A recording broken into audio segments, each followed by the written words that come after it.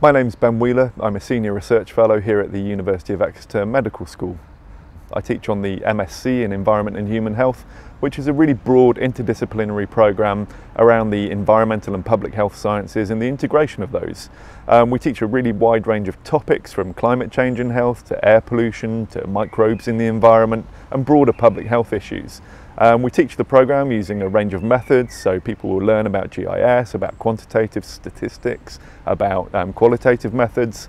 The kinds of students that we get on the programme tend to come also from a really wide range of backgrounds, so they might be recent graduates from geography or psychology or sociology, but they might also be professionals working in the environmental or public health or other kinds of sectors.